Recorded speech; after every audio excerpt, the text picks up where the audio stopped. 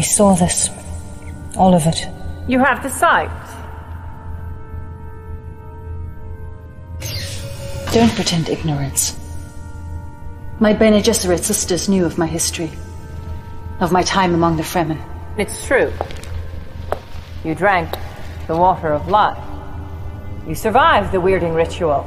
How else could I do as my sisters commanded? Without the power of the blessed water, I could never have survived the scrutiny of the Emperor's seers. But you did. And Carino is dead by your hand. Perhaps you are the one. The atrocity was born of duty. I served you well. You expect more from me? What do you want from me? Speak. Truth. You dare to use the voice! You dare to enter my mind unbidden! You are not what you seem, Reverend Mother.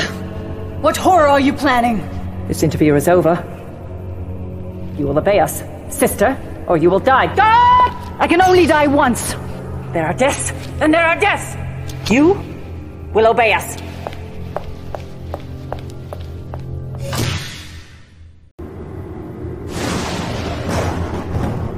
Know then that the first great spice war on the planet Arrakis has ended. The Emperor Carino is dead, poisoned by his concubine, the Lady Ilara. Now, a new war rages for the control of the Golden Lion Throne. A great civil war between the noble houses of the Landsraad. Only 3 houses remain with the resources and ability to seize control of the throne. The noble Atreides, the insidious Ordos, the evil Harkonnen. All 3 are evenly poised. All 3 are equally committed. All 3 know that the key to victory lies on a vast, barren, waterless world. Arrakis, home of the most precious substance in the known universe. The spice melange. The spice extends life. The spice expands consciousness.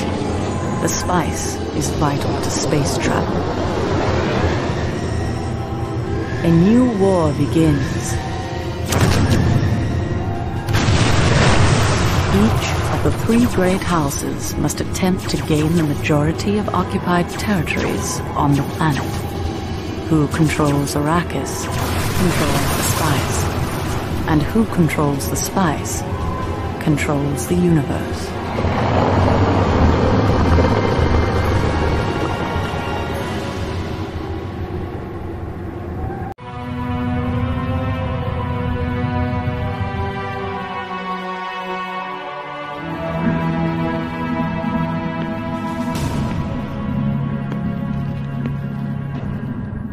The reign of House Carino is ended. Another house must take its place. I am Shafla. I represent the Spacing Guild's interest in this matter. Under the terms of the Great Convention, a limited form of warfare known as the War of Assassins has been declared by 3 factions. House Atreides, House Harkonnen, and House Ordos. The rules of conflict prescribe formal declarations of intent. Who would speak for House Atreides? I am the Duke Achilles of Arrakis. Of Arrakis! Oh my, that is too rich. I see the Atreides still harbor delusions of superiority. I was told I would be able to speak. Baron, you will have your time. Indeed, I will. House Atreides will abide by the terms of the Great Convention.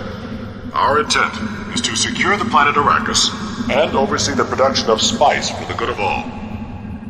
Baron Rakan. I had hoped to avoid this unfortunate conflict. My intent was to make a gesture of peace. Peace? We have oft-times seen the Harkonnen's treachery. While he talks of peace, he plans for war. Talk is irrelevant. Peace is not an option. Who is this creature? It speaks for the executrix of House Ordos. Is the executrix afraid to speak for themselves? Are they so cowardly? We are the executrix of House Ordos. We fear nothing. We will abide by the terms prescribed by this council. We will eliminate all competitors. In the end, we will prevail. All other considerations are trivial.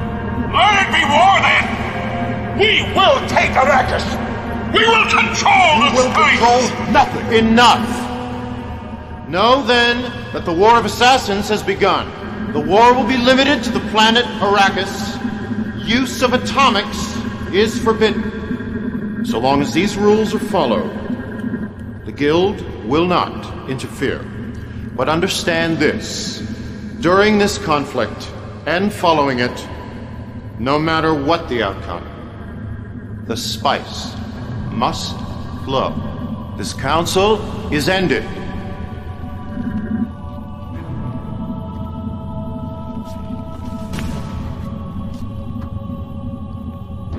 The war begins. It has never ended. Arrakis lies at the hub of the universe. Once more, the wheel is poised to turn.